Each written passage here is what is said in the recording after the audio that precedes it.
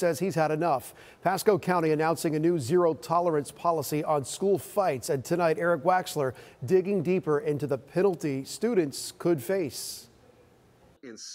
Pasco County Superintendent Kurt Browning delivered this stern message on video. We will no longer offer leniency when students engage in fights and similarly unacceptable behavior. Browning says he will now direct principals to expel students involved in what they call level 3 fights. We're talking about the kind of fight that has to be broken up and results in injury to a student that requires medical attention. So we're not talking about, some fourth graders who get into it on the playground and the teachers separate them. We've been reporting on problems with fighting at some Pasco County schools for years. Back in 2019, 5A High School in Hudson came out with stricter punishments, including an automatic 10-day suspension for those involved in fights. But now the problem at some schools appears worse than ever.